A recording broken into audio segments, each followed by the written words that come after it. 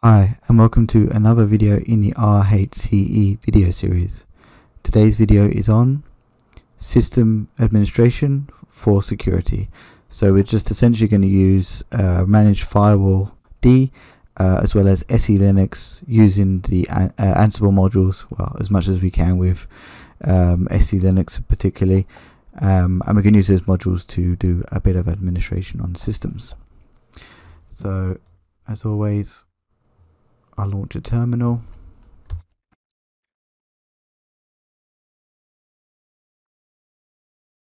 Okay, so let's manage the firewall at first. So firewall.yaml and do the usual stuff. I did a video of VIM, didn't I? Yep, okay. Right, triple dash. Let's just do hosts all, and let's go straight to tasks, and let's kick this off.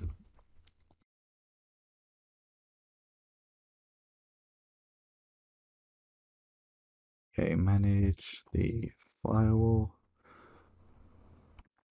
Just put add the rule. Okay, yeah. Let's do add a new firewall rule. Okay, so first one I guess we set is the zone. So if you don't set the zone, it will be basically public by default. Most likely it is the one you want, unless you're doing something a bit more complicated with your rules, but we can set it here. Let's just do public, but we could potentially set any of the zones that are available within the then we set the ports. So I'm just going to do 8443, and we can actually set a range here. So 8444, then /TCP, and then permanent. We can say true or false. Let's say false for now, so it won't be there forever. We're going to see state enabled. So is it going to be removed or added? The interface we can set. I won't set it in here, but we can say if1 or whatever interface we want to specify for the rule, so you can only allow it from a certain interface potentially. You've got masquerading,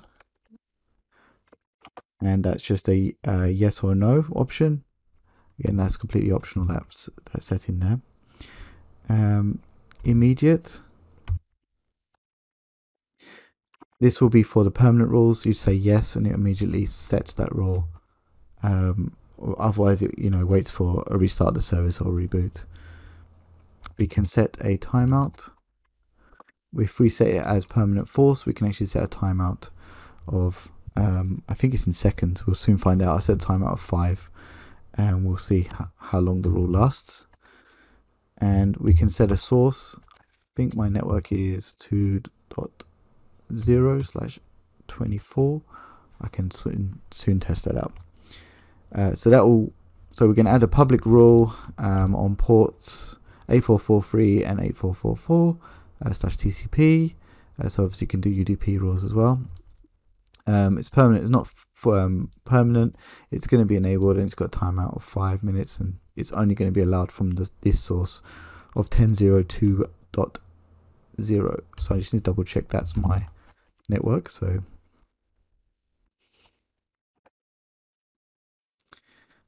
I have a network of 10.02.7/24, so that's going to be the same network there, which is great. So that means I've got that right at least. The next thing to do would be to actually open that, or at least run a listener in a new tab on that server. 2.8, isn't it? Yep.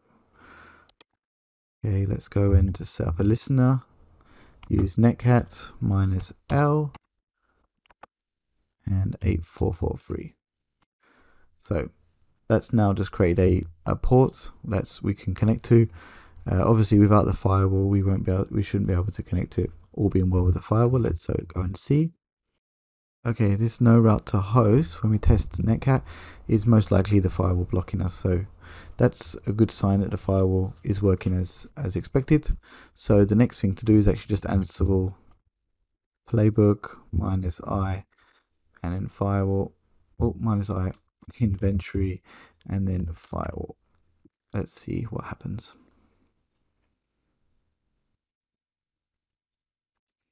So it doesn't like I've set the zone and permanent. Okay, let's go have a look at my rule here. So permanent is false. Oh, but I've set a zone. Okay, doesn't like, let me just remove the zone because it's a temporary rule, makes sense. Okay, I'm getting an error message. Looks like I've made some kind of error in here. Let's have a look. Yeah, I can see it. I have to tell it to use firewall, right? I haven't even done that, so that's pretty much on me, this one. So Ansible dot POSIX dot firewall d, and then we're gonna have to indent all this stuff. I prefer to let this do the indentation. Yep. Then we should be able to just get to the same place for all of it.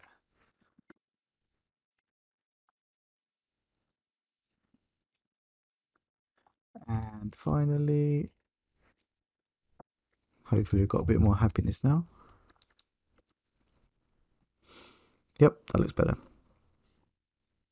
So it helps to call the module, I suppose. Okay, so we can see here that this firewall module is pretty limited. So it doesn't like I am doing all of these at once. So let's remove the source. So as always, it's a bit of troubleshooting sometimes with these things. Let's rerun it again.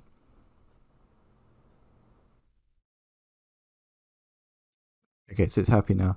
So it doesn't like the fact that I used a port as well as a source. Yeah, it's obviously pretty limited, this config, so we can only do what we can do. So that should have added that. So that's still listening. So if we do another netcat, we should get connectivity now, in theory.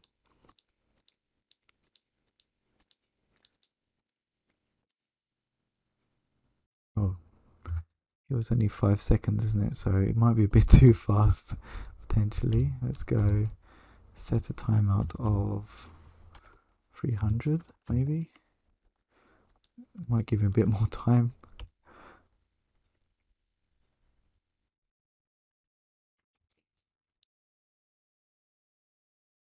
Got a connection refused this time.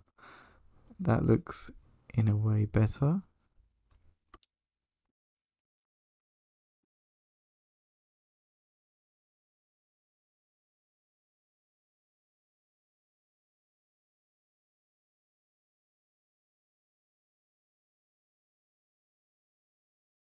So what have I got here? I've got port 443 timeout. We got state enabled.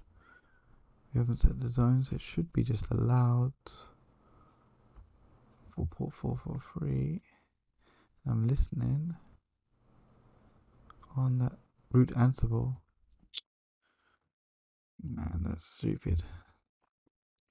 If I was listening on the right system, it would help massively. Hey, yes. Okay, so yeah, lots of fun here. So now I'm listening on the right system. Okay, so the reason why it was refused is the firewall is no longer blocking, but I'm not listening, so there's nothing to connect to. And now we've got a connection, so that's working well. So eventually that should eventually just time out. So anyway, we can override that rule now. We can just say permanent equals true. We remove the timeouts. Obviously it doesn't like the source for this. So state is enabled. We can write quits. We can then rerun the rule.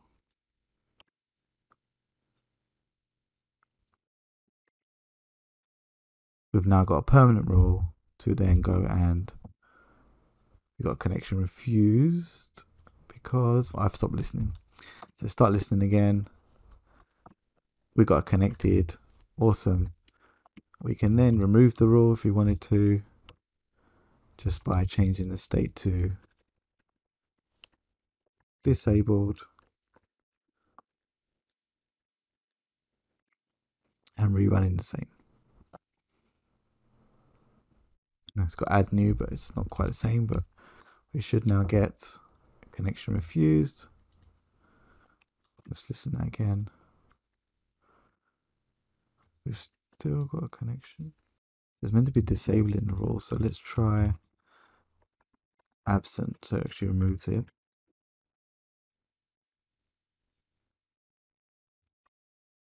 I haven't applied it immediately, have I? That's probably why.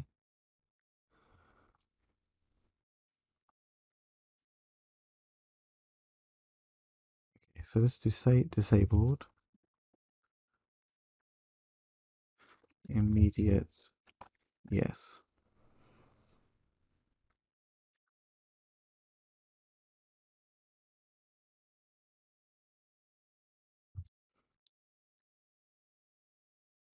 So we've got no route to host. That looks better. We'll re-listen again. And there we go. That's all it was. So because I hadn't set it to be immediate, as I mentioned earlier, this setting is important when you have it as a permanent rule. You can say, do you want to have immediate effect? So obviously I hadn't made it of immediate effect, and therefore it wasn't taking effect immediately. It makes total sense. Okay, the last one really we want to do is just an example one really. It's just to use rich rules, which you can use. There's not really much to mention here, but if you've used rich rules before, it's just literally the same string you use, and you can create more complex rules essentially than what we've got here. So we can keep these states, and we need a permanent.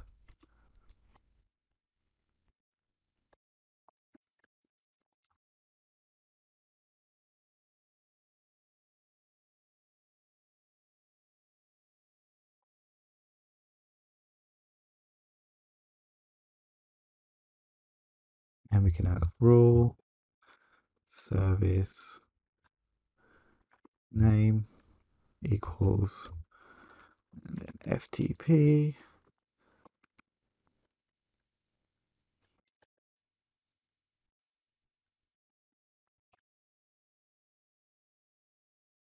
audits limit value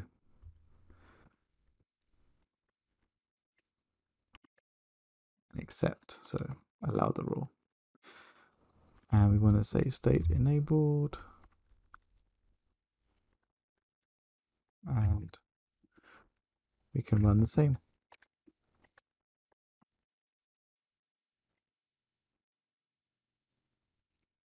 That's really all there is to it. That's a pretty simple one, and yeah, there's not really too much to mention about that.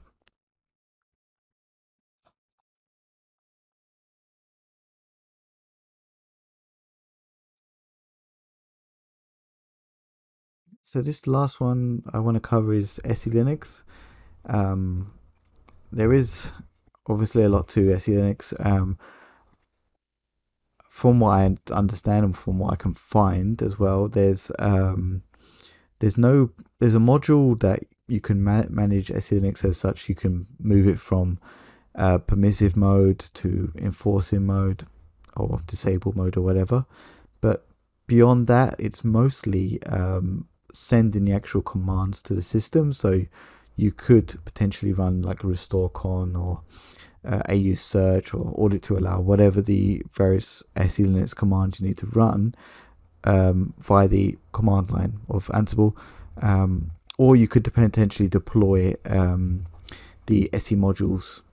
You can create the SE module .pp file, and then use SE module -i. So you'd get the module file onto the system, and then use SE module to actually install the module onto the system. So yeah, I won't really go through that too much because it's covered in stuff in the RHCSA exam, so I don't want to cover old ground essentially here. So all I'll do is just cover very quickly the SE Linux module, and what you can and can't do. Not very much at all, to be perfectly honest. I'll just give you a couple of examples. So I'll just copy the firewall to selinux.yaml and just do a vim on selinux. We'll change that to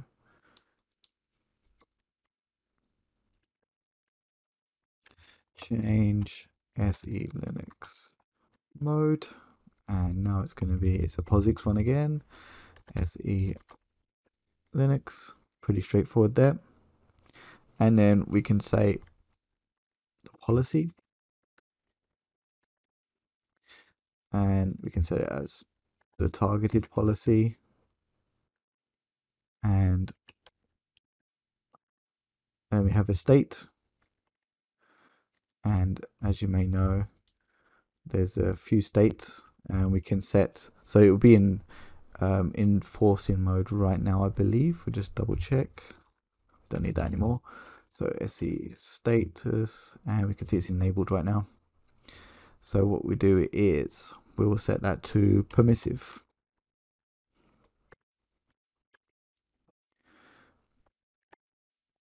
And we'll then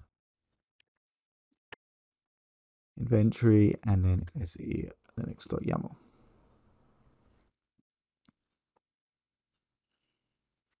Easy as that. We can see the current mode. It's enabled, but it's in enforcing there and permissive there. And you can see the current loaded policy name is targeted. Obviously, there's multiple different policies you could potentially switch it to as required. So let's just move it back to enforcing again.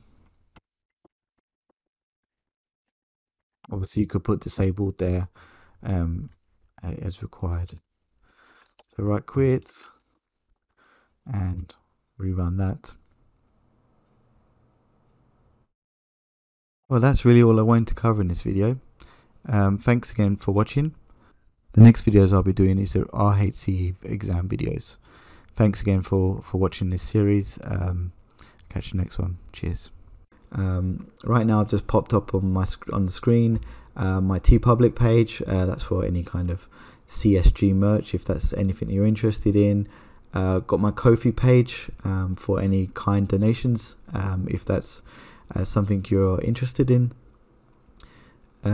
Yep, and also just the details of my Discord server, so that's the best place to ask questions. Also, we've got, obviously, you can ask questions in the comments and I'll try and help out where I can, but Discord place is a great place. We've got a bit of a community going there, and you can reach out to myself and also the community, and someone will try and help you. Yeah, it's a great community we're building there. Well, thanks again, and I'll see you at the next video. Cheers.